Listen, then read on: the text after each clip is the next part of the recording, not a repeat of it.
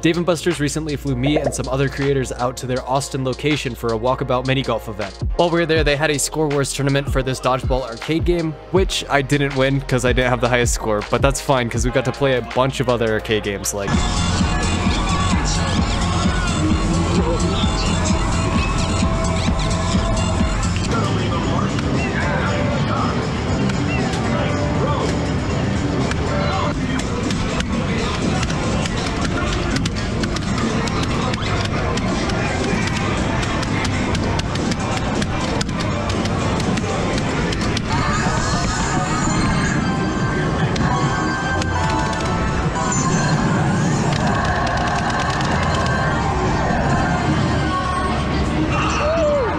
and I won enough tickets to get this Sonic for my collection.